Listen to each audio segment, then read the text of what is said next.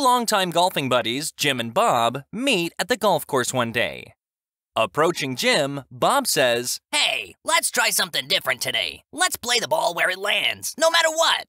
They shake hands on it, grinning, both eager for a challenging and honest game. On the 14th hole, Jim steps up to the tee and takes a mighty swing. Unfortunately, he slices his drive and the ball veers off wildly, eventually coming to rest on the cart path. Jim walks over to his ball, surveying the difficult lie with a frown. As he reaches down to pick up his ball to get relief, Bob calls out, "Wait a minute, we agreed we wouldn't move the ball. Remember? No matter what."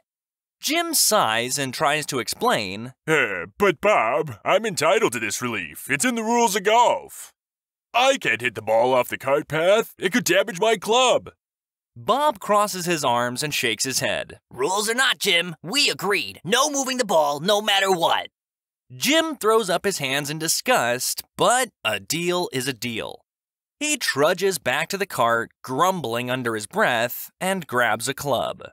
Bob watches him, amused and curious about how Jim will handle this situation. As Jim stands near his ball, he takes a few practice swings.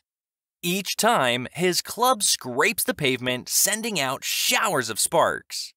Bob winces at the sound, imagining the damage to the club, but Jim is determined to play it as it lies.